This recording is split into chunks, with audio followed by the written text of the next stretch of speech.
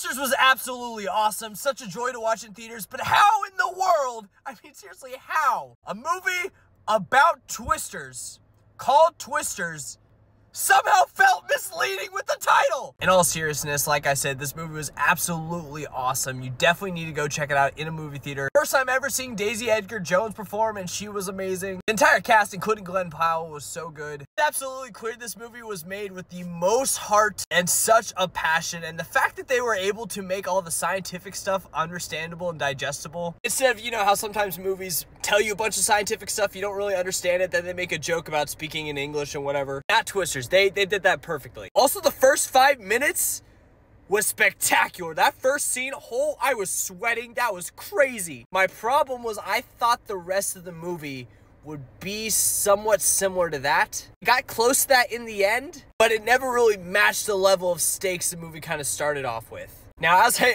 alluded to earlier, I thought that this title was misleading, and it's hilarious saying that out loud. I genuinely thought we were going to get a catastrophe with multiple Twisters happening all at once. Just a chaos with that. There's like a scene with 2 Twisters for like 40 seconds, and then one of them evaporated. Science had the science. It's still an awesome movie. I'd give this an F4 out of F5. You definitely got to go check it out in an IMAX theater or an XC theater. Just watch it in a movie theater. Don't wait for it to come home.